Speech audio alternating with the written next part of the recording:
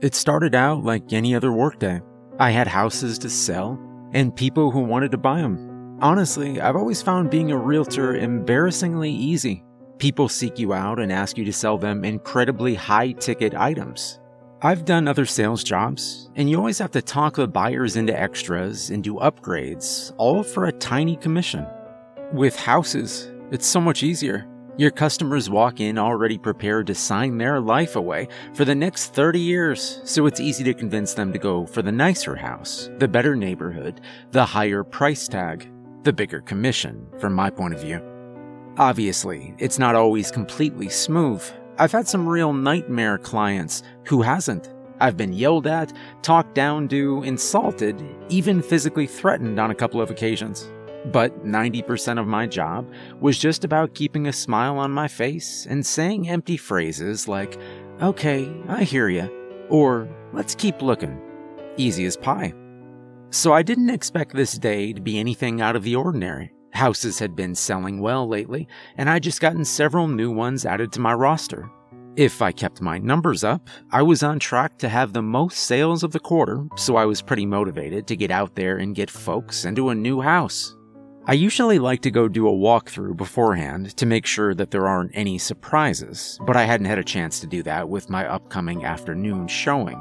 If I had, maybe it would have turned out a lot better for the Hubers. Then again, maybe it would have turned out a lot worse for me. So, I don't know. The house looked fine from the outside. It was a California split level, a little under 2,000 square feet, a classy mix of brick and wood siding. The house and land were well maintained, and I could see that Mrs. Huber, Meilline, was already charmed by it. It was within their price range, in the school district they were looking for, and basically everything was just falling into place. I could smell an easy sale. I was going to be able to knock this one off on day one, and then it'd just be a matter of paperwork. I refrained from rubbing my hands together in glee as I walked the Hubers up to the front door, but only barely. That's how good I was feeling about this. Inside was great too, at least at first. Hardwood floors in the entry hall, big windows letting the whole place glow in the afternoon sun, nice neutral colors on the walls, and a pleasant smell in the air. It was picture-perfect staging, and the Hubers were eating it up.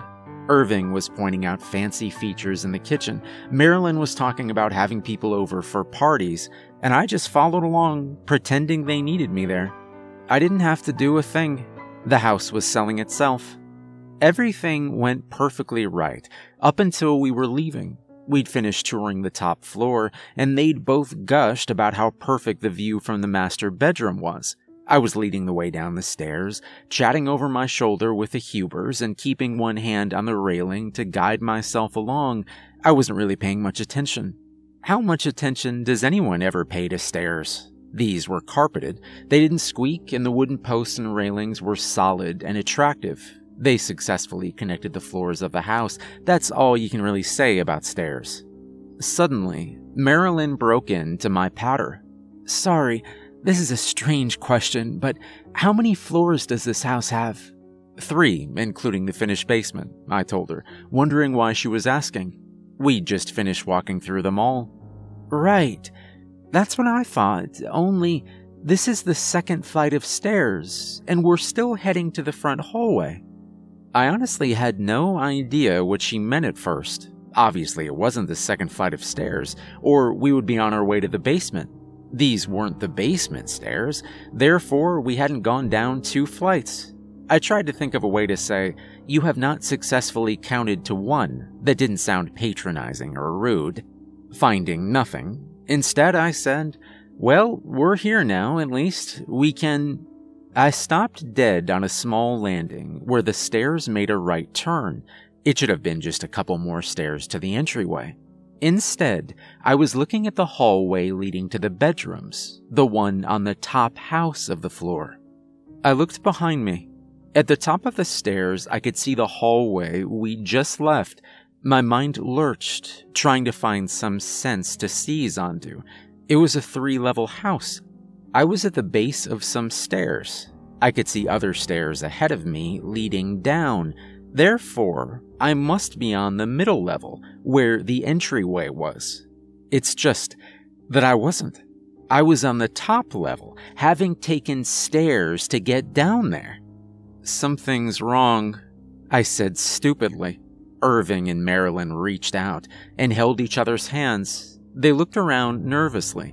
I realized that they were waiting for me to do something. I was in charge here, after all.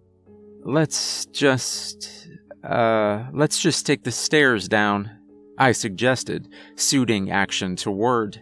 This time, I kept my eyes focused ahead, watching every step. I could hear the Hubers walking along behind me, their paired treads only a stair away. Ordinarily, I would have been annoyed to have a client stepping on my heels like that, but right now I didn't blame them at all. 11 stairs down brought us to a right turn landing.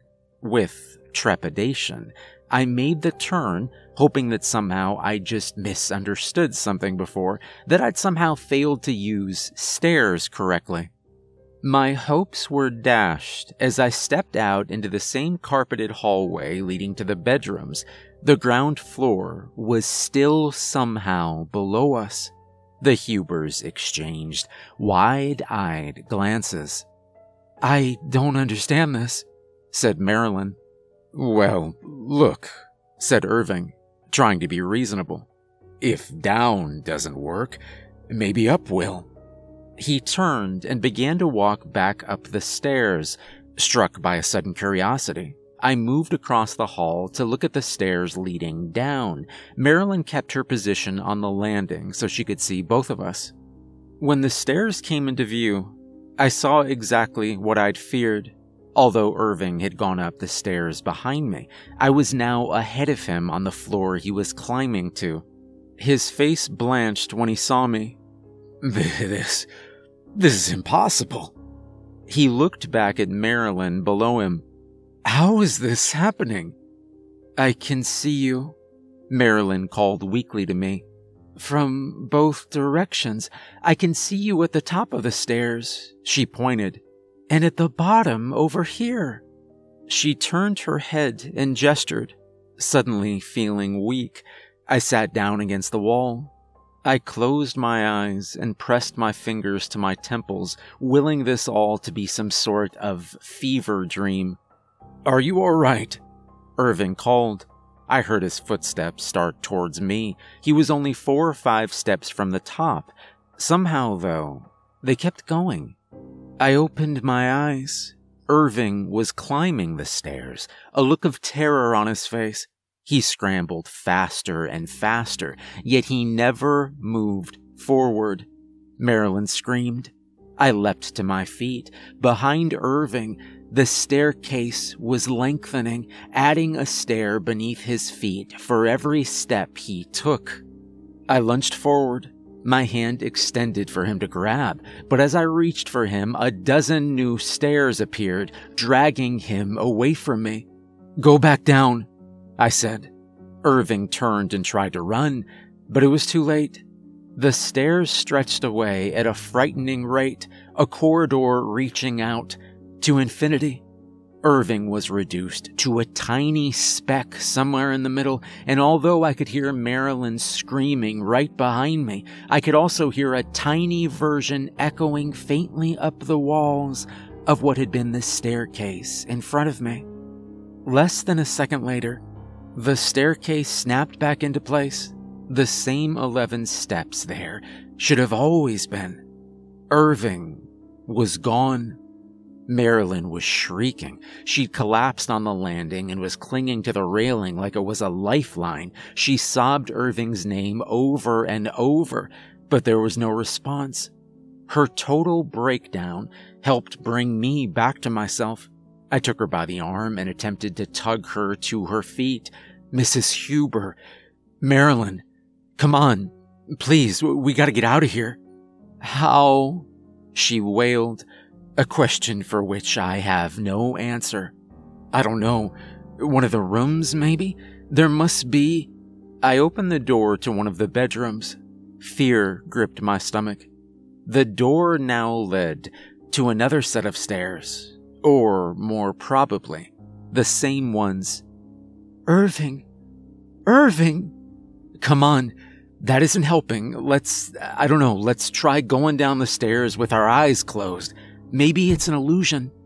That didn't make any sense, but it was all I could come up with. It was good enough for Meilline, at least. She closed her eyes and, still clinging to my hand, allowed me to lead her to the stairs. Okay, here's the rail. Put your hand on it. I'm not gonna let go of you, I assured her.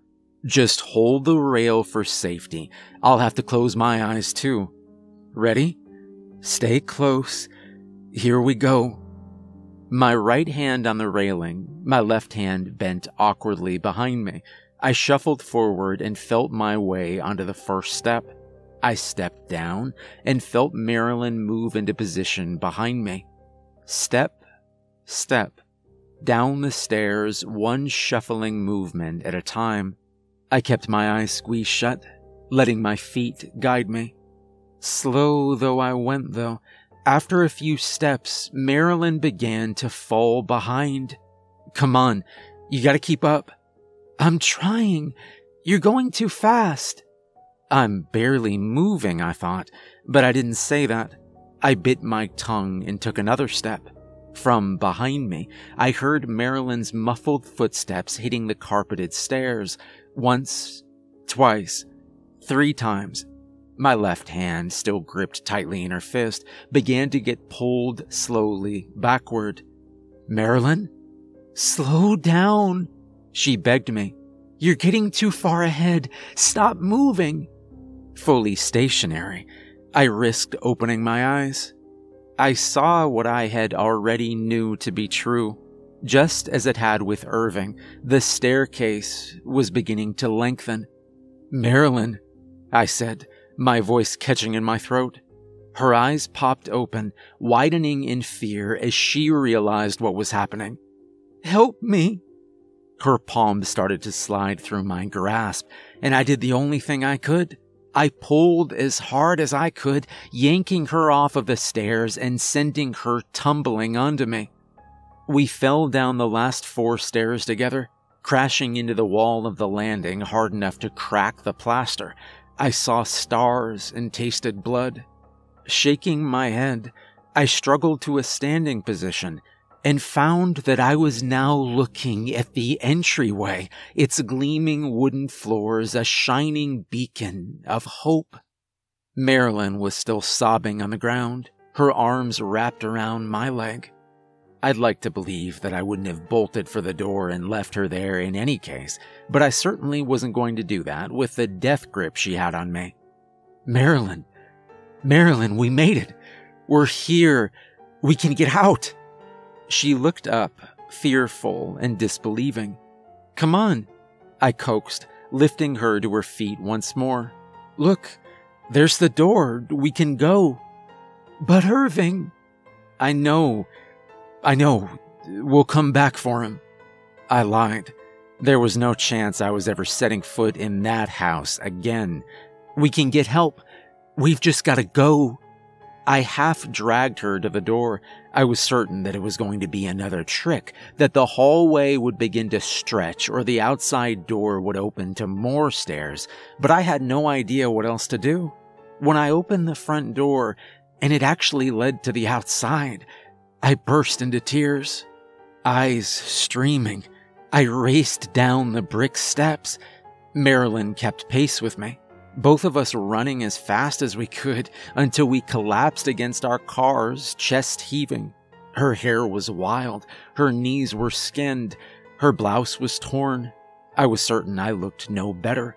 I could feel a painful wetness on the back of my head where I'd banged it into the wall, but my hair seemed to be keeping most of the blood in place. And if that was what it took to get out of that nightmare, I counted it as a small price to pay. We stared at each other for several minutes. My heart rate gradually slowed. My mind attempted to tell me that I couldn't have seen what I thought I had. It was a bright, sunny, suburban day. Houses didn't unfold into impossible geometries. Not in a nice neighborhood like this. If Irving had been there with us, I might have even convinced myself it was some sort of hallucination, but he wasn't. The house had him. "We have to go back in," Meilline said, but her voice lacked conviction. I shook my head, eliciting a stab of pain. "No way. Sorry. No way." "But Irving's in there." "We'll get him. We'll get help. We can, I don't know, tie a rope to the outside, or make a human chain or something. Something. But we can't go back in there like this. I can't just leave him." "We'll come." My response was interrupted by a loud slam from the house. Our heads both jerked up to see the front door standing wide open. Irving stood in the doorframe, gripping the edges like his life depended on it. He gave a cry that was half a yell of triumph and half a sob, and then he fell bonelessly down the brick steps to the pathway below. Meilline and I raced over. Irving was in bad shape, and not just from the fall. His clothes were tattered and filthy. His hands were bloody and blistered. His hair was ragged. And although he'd been clean-shaven when he stepped into the house, he now had what appeared to be several days of a beard. "Irving!" Meilline cradled his head in her arms, but Irving didn't move. I checked his pulse and was relieved to find it present. I let Meilline attempt to wake him up for another minute, and then I took out my cell and called 911. I lied to the dispatchers. I said he'd had some sort of an attack, that I thought maybe it was blood sugar related. I said his wife was here and would hopefully be calmed down enough when we arrived to give them better information. I gave them the address and told them we would meet them at the street. They said not to move him, and I told them that was where he'd collapsed. Then I hung up the phone so I could drag him to the curb. The open door of the house gaped mockingly behind me, challenging me to come back inside.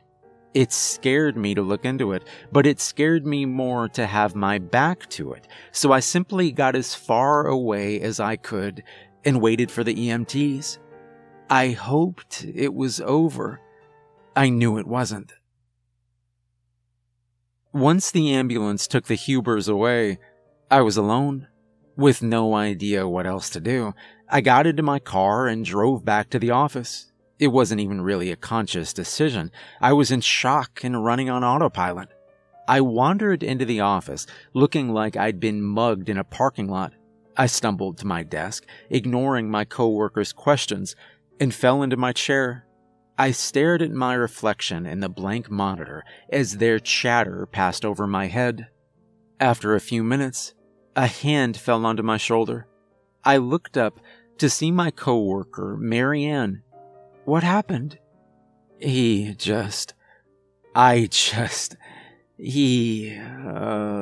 was an attack. He had an attack, I mean." Keeping her voice low, her eyes darting around to see who was listening, she asked, "Was it the house?" "What?" "A house. Did something go wrong in the house?" I stared at her dumbly. She pressed on. "Monsters. Bent space. Distortions of reality."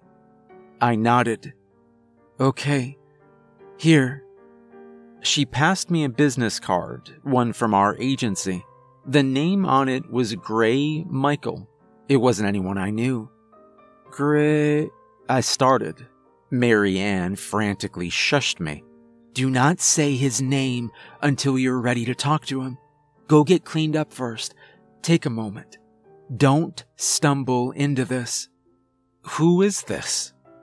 She glanced furtively around again. "He's a co-worker. He specializes in difficult houses. He can help you here."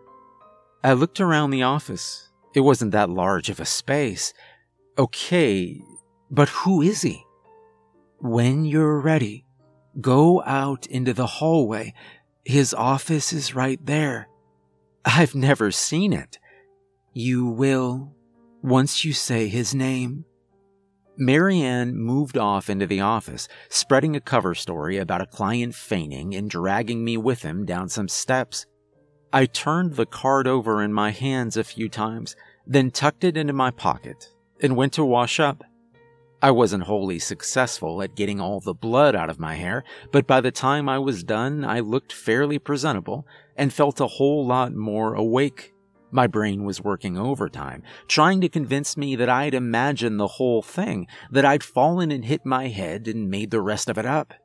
But there was still a 911 call in my recent calls log, and I knew that if I called the local hospitals, I'd be able to find out where the Hubers had been admitted pretty easily.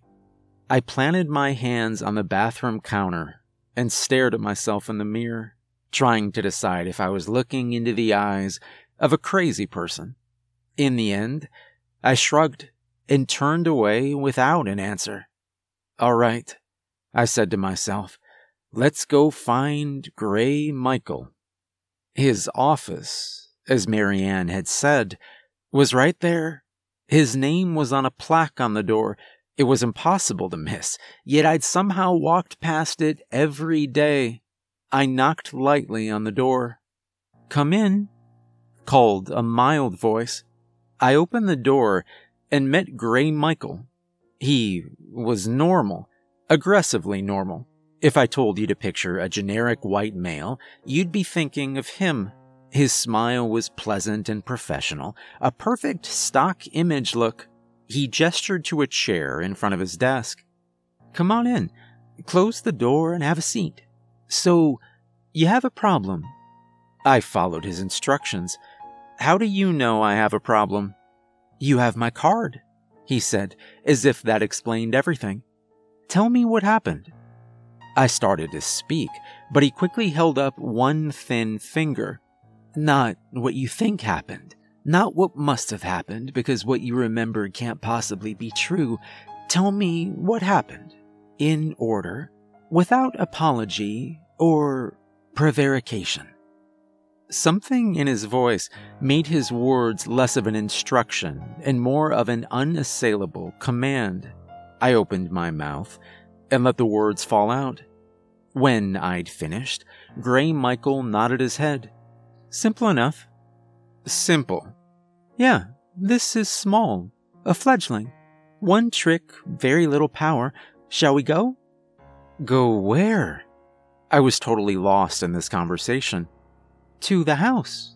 To remove it." I started to refuse, but Gray Michael stood up from his desk and brushed invisible dust from his suit. "Drive. It'll give you something to do." Without thinking, my keys were in my hand and I was heading for the door. We were out of the parking lot before I even realized he was riding in my passenger seat. "I can't go back in there," I told him. "You won't have to. Only one step, so that you can declare your request for assistance." "What?" "You need to say the following phrase, as exactly as you can. I, as the duly appointed representative tasked with the preservation of this house and its contents, hereby invite Gray Michael inside." Only, he didn't say Gray Michael. His lips said Gray Michael. The sound said Gray Michael. But what I felt was something dark and broken, words of tortured malice. We passed the rest of the drive in silence. Gray Michael seemed content to watch the scenery while I was simply trying to calm my panicked brain. When we pulled up outside, the front door was closed. "I left that open," I told Gray Michael. "It's not important," he said, getting out of the car. "This will all be over soon." My courage failed me as I approached the front door. If it had still been open, I think I could have stepped inside. But to grasp the handle and open it myself was beyond me. I can't do this." Said Gray Michael. "Are you saying that you've wasted my time?" I took an immediate step backward from the look he gave me, banging my back against the house's front door. No. "Then open the door and invite me inside." I opened it without hesitation. My fear of the house hadn't lessened, but I'd found something I feared more. I took a single step inside. "That's far enough," said Grey Michael. "Now, invite me." I cleared my throat. I, as the duly appointed representative tasked with the preservation of this house and its contents, hereby invite Grey Michael inside. His name twisted like burned rope in my throat. It felt like nails on bone, carving secret messages on my skeleton, words that would never leave me. "Thank you," he said, stepping past me into the house. "Now, please remain on the porch and hold this door closed. Do not open it for anything. It could be very dangerous for you if you do." He closed the door in my face. I took hold of the handle and exerted a gentle pull. I wondered how long I was going to have to stand like this, and what I would say to anyone who asked what I was doing. Those thoughts were driven from my mind when the screaming started. I jumped, nearly losing my grip on the door handle, but fear of Grey Michael kept me in place. The screams seemed to come from the house itself, as if the bricks and boards were crying out. They ranged up and down in pitch, sounding sometimes human, but always terrified. Then the scratching started, desperate clawing against the door.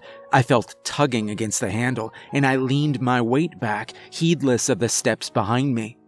"Not for anything," Grey Michael had said, and I wouldn't open it for anything. My blood ran cold as voices began pleading with me. Children, old folks, family members. They begged and cried to get out, but I stood fast. They slowly died away. "Thank you," said Grey Michael from behind me. I spun around to find him standing at the bottom of the steps, not a hair out of place. "You can release the door now. The house has been cleansed." "What do we do now?" "By preference, you take me back to the office. You have a house to sell after all, and I have other work to do." We were silent again on the drive back. At one point, he yawned. I glanced over and caught a glimpse into his mouth. It opened up like a cave. Distant lights glittered inside. He saw me watching and raised an eyebrow. I said nothing. We shook hands back at the office. "I'll be seeing you around," Grey Michael said. I've been trying not to think too hard about what that might mean. In the meantime, anyone looking to buy a house? I can guarantee with absolute certainty that it is not haunted. Grey Michael made sure of that.